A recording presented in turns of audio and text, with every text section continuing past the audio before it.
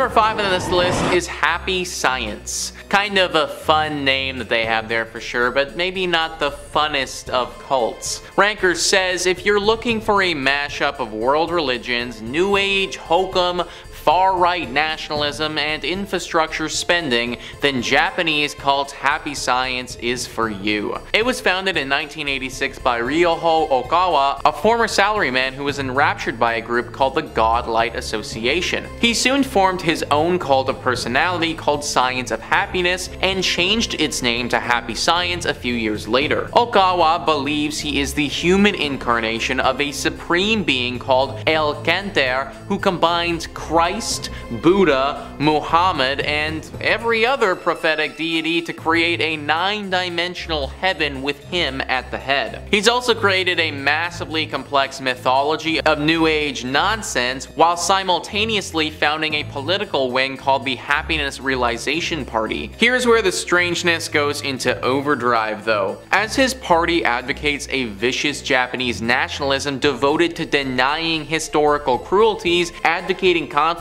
with China and North Korea, and rebuilding Japan's infrastructure. The group claims to have 12 million members around the world, has a multimedia arm, and enjoys tax-exempt status in the US. So basically, if it was up to this group, Japan would be invading China and North Korea and probably well on its way to starting World War III. So yeah, definitely not one that you want to be a part of because that could obviously get very bad very quickly. Not to mention you need to worship this dude who believes that he's the human incarnation of all these cool people. I mean, if he actually is the human reincarnation of all of those people, then that's freaking awesome, but come on guys, I think the likelihood that this dude is Jesus as well as Buddha is pretty low. Number 4 on this list is the Brethren. Yeah, so joining this cult really would just be the worst, guys. You just need to give up so much to do it. Ranker says, also known as Body of Christ and Garbage Eaters, the Brethren are an apocalyptic offshoot of the 70s Jesus movement, eschewing worldly possessions and earthly pleasures to purify themselves for the coming end of the world. Brethren members essentially live as vagrants doing odd jobs to survive, eating trash, avoiding bathing and medical treatment, and giving whatever money they do make to the group. They also forbid dancing and laughing until the return of Jesus, bar members from communicating with family, and forbid contact between binary genders. Group founder Jim Roberts passed in December 2015, leaving the future of the secretive cult unclear. You literally need to give up everything in your entire life to get ready for when Jesus returns. I just don't get this one, guys. Like, maybe it's because I'm not part of this cult, but I guess it isn't clear to me why Jesus would be angry that you have earthly possessions. Like, what does he have against you having the occasional knickknack, you know? Also, there's the whole thing where you literally need to eat garbage. I don't think that they're joking about that, guys. Like, you will be eating scraps if you join this cult. Never having a warm meal again, that's about as terrifying as it can get. Number 3 on this list is the Fundamentalist Church of Jesus Christ of Latter-day Saints. You guys might be familiar with this one right now as it's currently very popular. Netflix just released a documentary about this cult, so if you want a more in-depth summary of what went down, definitely go check that out. Ranker says that this cult was an offshoot of Mormonism that's constantly in the news for unsavory reasons. FLDS openly embraces polygamy, which the mainstream LDS outlawed a century ago. The group has anywhere from 6,000 to 10,000 members in rural Utah and Arizona, with the group having almost total control of 2 small, linked border towns in 2 states. While Mormon splinter groups had been around long before, the FLDS was incorporated in 1991 by a group of men who had been excommunicated by the church. They went through a range of leaders who all declared themselves prophets until being taken over by Rulon Jeffs in 2002. He passed shortly thereafter and his son Warren took over. It was under Warren Jeffs that the FLDS practices of child marriage, bigamy, incest, racism, abandonment of teenage boys all became public knowledge. Jeffs was sent to prison in 2007 but continues to be the de facto head of the church while his successors squabble for power. This cult certainly isn't as powerful as it once was, and you have to imagine that as time goes on and more people are educated on what this cult did in the past, that will continue on a downward trajectory. But for now, they still aren't totally finished, and if you wanted to, then you could join this group. Absolutely do not not do that though, because these people get up to some very weird and often illegal things. Like the leader was literally sent to jail and is still there rotting away. I would not want to get myself into a situation where I'm anywhere close to the people that support that guy. Number 2 on this list is the Nuwaubian Nation. This one is absolutely nuts, guys, so strap in. Ranker says, formerly known as the United Nuwaubian Nation of Moors, this is a cult of personality based around founder Dwight York. Combining Christianity, ancient Egyptian iconography, African rituals, and a belief that aliens are coming, the nation believes that 144,000 chosen people will be taken away in a flying city, spirited to Orion, to prepare for the final fight against Satan. Shockingly, York's mishmash of New Age concepts, black power militancy, and ancient Egyptian religion caught on in both the hip-hop community and in rural Georgia, where York built a massive compound made with donated funds. York's mythology grew, incorporating cloning, racial theory, cosmology, anti-government conspiracies, and linguistics. Even as the cult grew, York was under investigation, and he was finally detained in 2002 for running a massive human trafficking ring comprising as many as 1,000 individuals. He was sent to prison for life and his compound was seized and demolished. The group still exists, though in much smaller numbers. If we just ignore all of the human rights violations for a second, which we shouldn't by the way, but let's just do it anyways for one moment, then at the best possible case scenario, you join this cult and then dedicate your life preparing for a battle with Satan that you may not ever have, because not only is that crazy, but you might not even be in the 140,000 people who gets picked to have said battle with Satan. Like, this just doesn't make any sense at all, guys. Then we add back on all of those human rights violations and all the other stuff that York was sent to jail for, and you get one sick and twisted cocktail that is this cult. Number 1 on this list is Church Universal and Triumphant. Yet another cult of personality in New Age clothes, the CUT was founded in 1975 as an offshoot of a different movement, Summit Lighthouse. Founder Elizabeth Clare Prophet pitched herself and her husband as messengers of the Ascended Masters, a set of spiritually awakened ancient beings central to the Theosophy belief system. They also threw in elements of Christian Science, the I Am movement, and Mormon-style doomsday prepping. The prophets grew wealthy enough to buy large spreads in the Santa Monica Mountains and Montana, while members drove themselves into debt building fallout shelters and paying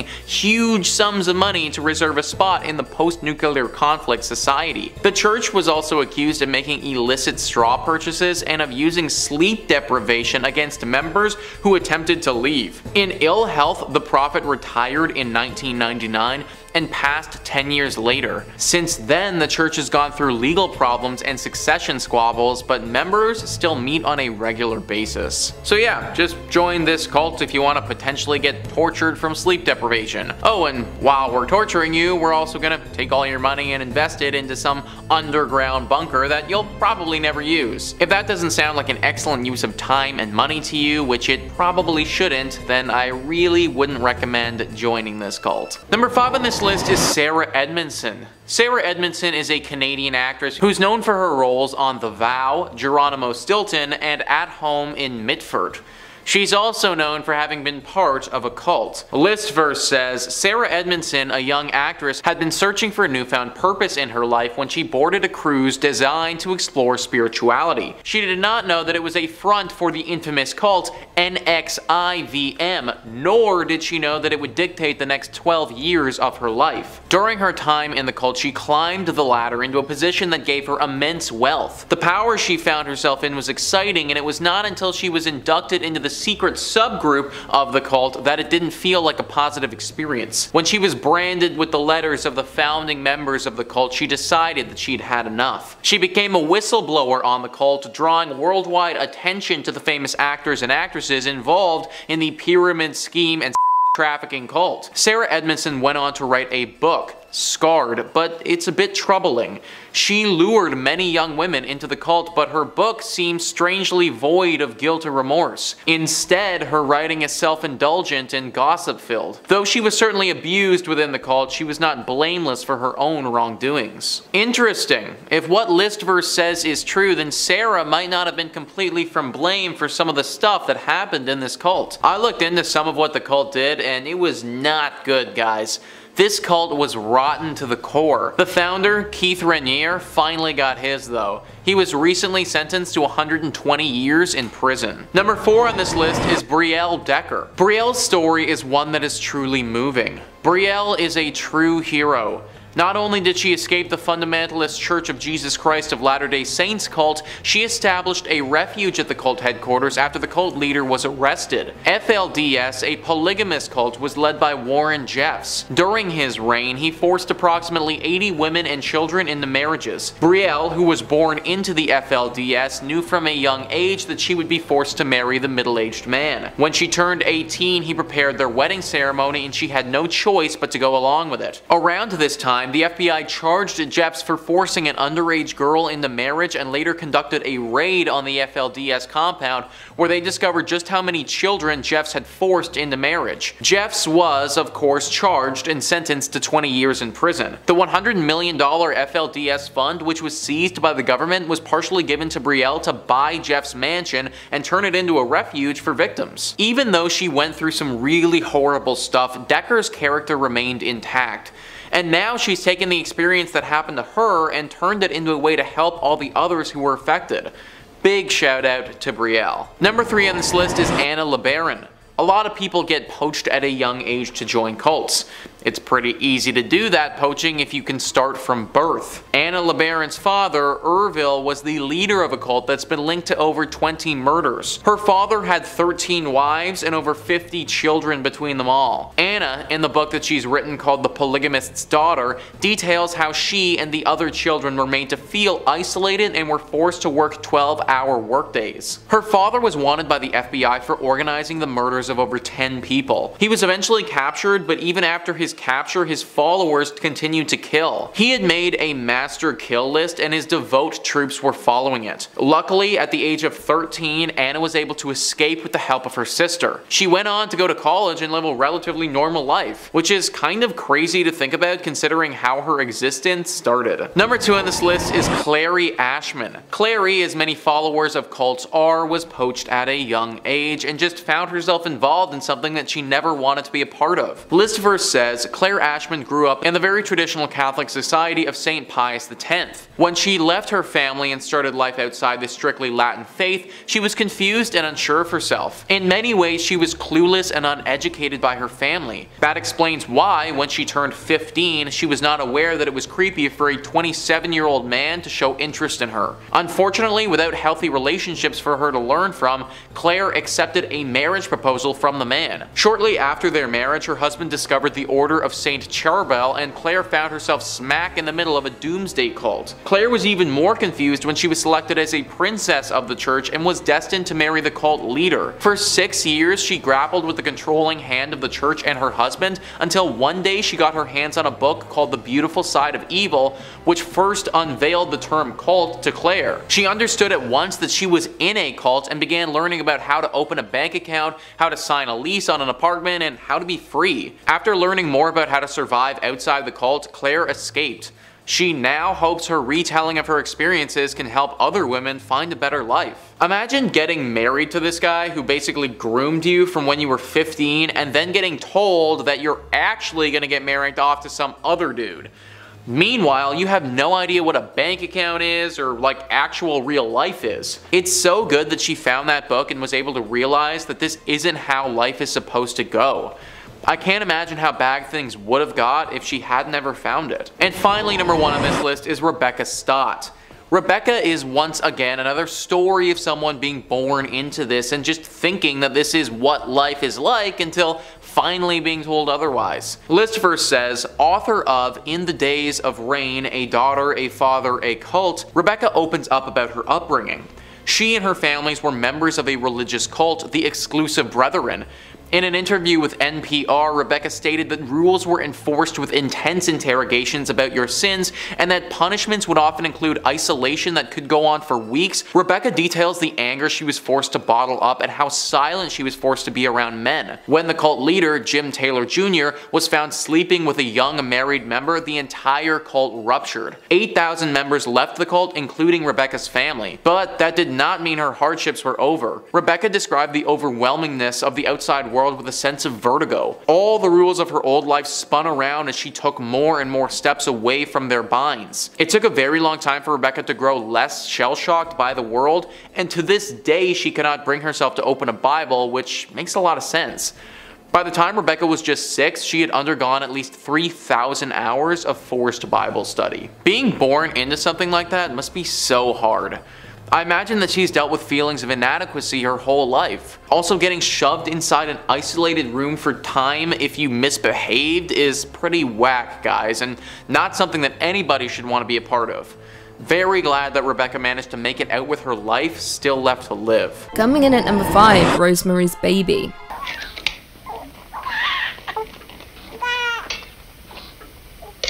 Roman Polanski's masterpiece, Rosemary's Baby, set the standard for many cultist horror movies, particularly in the way it reveals the cult, using a steady and slow build and paranoia, confusing us as to what exactly is even happening. This 1968 horror stars Mia Farrow and chronicles the story of a pregnant woman who suspects that an evil cult wants to take her baby for use in their rituals. However, it is quickly revealed that her husband has made a deal with the devil for success in his acting career, and the price is offering up his wife as a surrogate mother for something truly evil.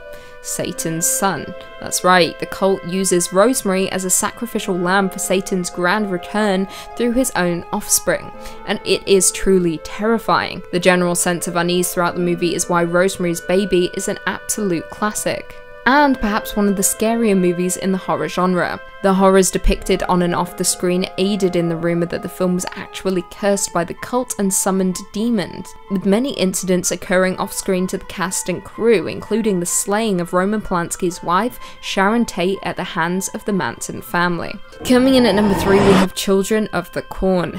Children in horror movies are already creepy, but put them in a cult composed solely of children, then you have a recipe for absolutely terrifying scares. Children of the Corn, based on the book of the same name by Stephen King, is a supernatural folk horror starring Linda Hamilton and Peter Horton, and is set in a fictitious rural town of Gatlin, Nebraska. The film tells the story of a malevolent entity referred to as He Who Walks Behind the Rose, which entices the town's children to ritually murder all the town's adults and a couple driving across the country to ensure a successful corn harvest. As the couple arrive in the small, seemingly abandoned town, they discover the congregation of children led by a girl named Rachel, with them performing a cultural birthday ritual for Amos by drinking his blood from a pentagram-shaped cut on his body. Amos has turned 19, therefore is considered old enough for his passing, joining their god in the cornfield. Now, while the movie as a whole was a little disappointing, it does deliver on the horrors of cults. Not to mention there were 7 sequels, with the first being far superior. The cult movie in turn gained a cult following, with it being a hit among movie lovers. Coming in at number 2, we have Hereditary. One of 2 Ari Aster movies on our list, Hereditary was a surprise horror movie, with the reveal of its cult being kept a secret for much of the movie, making it incredibly unexpected when it begins to unfold. Released in 2018, Hereditary is Ari Aster's directorial debut, with it starring Toni Collette and Alex Wolff as a family haunted by a mysterious presence after the death of their secretive grandmother. However, what begins as a sober family drama very quickly descends into a crazy supernatural horror. What begins as a slow burn quickly catapults into a disturbing horror after an incident involving the family's son and daughter, leaving viewers covering their mouths. As a result of the incident, the mother, Annie, is forced to turn to a support group member, Jones, for support, learning ways she can contact the realm of the supernatural. However, this has devastating consequences, with her awakening something that should never have been awoken. Viewers very quickly learn that a demon-worshipping cult are the true causes of of the family's misery and pain. Worse still, Ari Aster plants Easter eggs throughout the movie as a way of warning us of things to come. However, saying that, most of us may have missed these subliminal messages, but what I can say is, the wall-crawling demon was revealed long before the last 30 minutes of the movie, with the cult being there all along, watching the family and waiting for their moment. The cult in Hereditary are worshippers of Paimon, one of Lucifer's most obedient devotees, who rules 200 legions of angels, and is connected to the Tree of Death, hence why the treehouse in Hereditary is so important. The summoning of Paimon is gradual throughout the movie, but when he finally arrives and seeks solace in the body of one of the characters, well, it's enough to send shivers down anyone's spine. And finally, coming in at number 1, we have Midsommar. There are few things more terrifying than a cult in horror movies, a group of people devoted to a dark higher power who will do absolutely anything to appease the deity. No movie displays this as effectively as Ari Aster's Midsommar. Released in 2019, Midsommar is a folk horror film starring my queen, Florence Pugh, and follows a group of friends who travel to Sweden for a festival that occurs once every 90 years, only to find themselves in the clutches of a pagan cult. Now, unlike Ari Aster's Hereditary, Midsommar lays out its intentions from the very start of the movie. The movie kicks off with Dani discovering the death of both her sister and parents, with the incident putting a strain on Dani's relationship with her already distant boyfriend Christian. Not long after, she learns that Christian has planned a trip to Sweden with his friends to attend a midsummer celebration at an ancestral commune, so the group packs up and heads out. Things very quickly descend into madness, with the group arriving and being met by a large group of white cult members in a very peculiar white outfit, with Dani realizing that something isn't quite right here. However, her concerns are proven correct when 2 commune elders die by senicide via leaping from a cliff top. When the male elder survives the fall, the cult mimics his wails of agony and crushes his skull with a mallet. Yeah, things aren't fun in Sweden right now. Now, without ruining much more for those who haven't watched it yet, the cult does what is necessary to summon the dark higher power that they worship, with the American tourist being used as a sacrifice for the demon. Now, more interesting still, while this movie isn't entirely based on a real cult, director Ari Aster does describe it as a stew of sorts. I quote, "We're drawing from actual Swedish traditions. We're drawing from Swedish folklore. We're drawing from Norse mythology." All in all, Midsommar successfully draws on the disturbing conventions of cultist horror to generate a sense of dread and unease, making it my favourite folk horror movie and cult horror movie of all time.